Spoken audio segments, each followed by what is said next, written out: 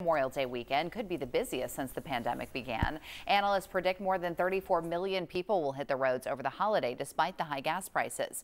The average national price right now, $4.59 per gallon. It was $3.04 last year and $1.87, if you can believe it, in 2020. In Knoxville this morning, the average is $4.24 per gallon for regular. AAA says getting your car serviced before a long drive could save you money overall.